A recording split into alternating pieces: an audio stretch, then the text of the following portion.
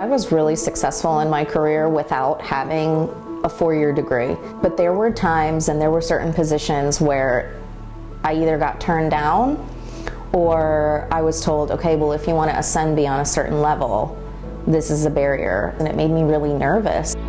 I'm a decade-long college dropout. I went to an undergrad at a different private school in the state, and I just ran out of money. When I was deciding whether or not to go back to Muhlenberg, I still had maybe $15,000 in debt.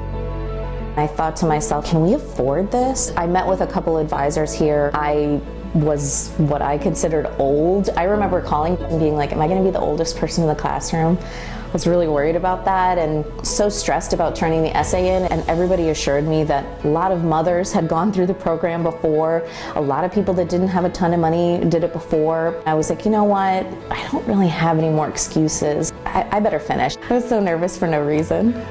I started this program like peak pandemic.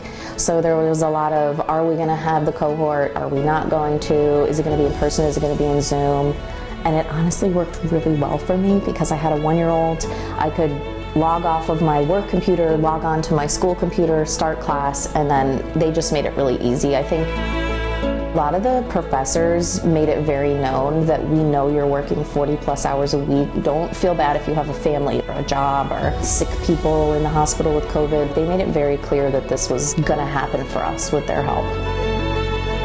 Planning my business, the career that I have now, I don't know that I would be doing it if I hadn't gone to Muhlenberg. My 10-year plan is to get my master's. I really would like to eventually teach at Muhlenberg. There is no professor that you're going to have at Muhlenberg that wants you to not do extremely well.